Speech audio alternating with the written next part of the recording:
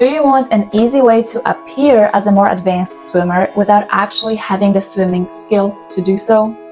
Today I have 5 ideas for you of how you can do that, so let's get right into it. Number 1, push off the wall underwater.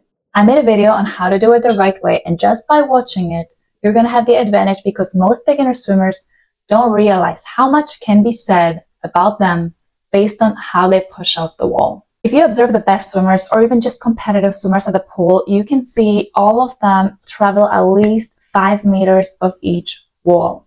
Why? Free distance, free rest, and it's hard to accelerate from swimming from scratch, much easier to carry the speed that you generate from pushing off or after pushing off from a flip turn. Number 2, swimming calmer, slower, and less splashing.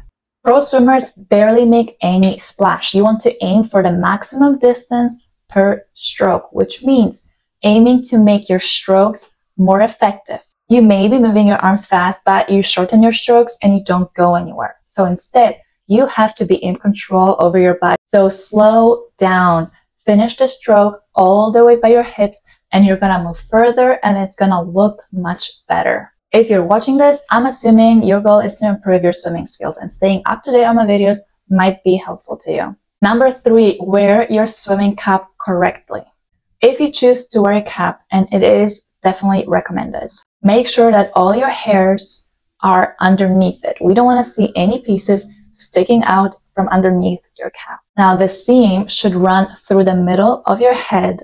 Not all caps are going to have the seam, but the most popular basic ones will. An easy way to verify this is to check if you have a logo or a print, and that should be on the side of your head, either side, but not in front of your head. The material of your cap is your personal preference. You can use silicone, latex, or the fabric one.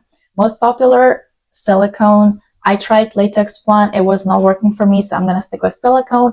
But if you do want to look like a more advanced swimmer, I would stay away from fabric cap. Number 4, spend a couple laps of your practice on just kicking. I don't see a lot of recreational people do it. Actually, I see barely no recreational swimmers do it.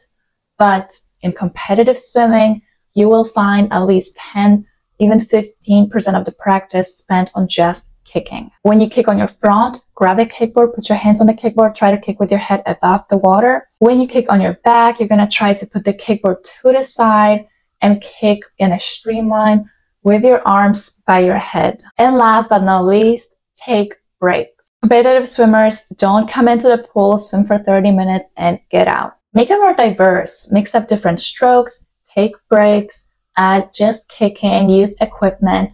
Make it more fun and engaging. If you have specific goals, your time will be much more beneficial if you have a pre-written practice. You can write them yourself, you can join the team, or you can use my set of 30 pre-written practices on 3 different levels that are linked down below in the description. And that brings us to the end of this video. Comment down below with any other tips that you could think of, and I'm gonna see you next time.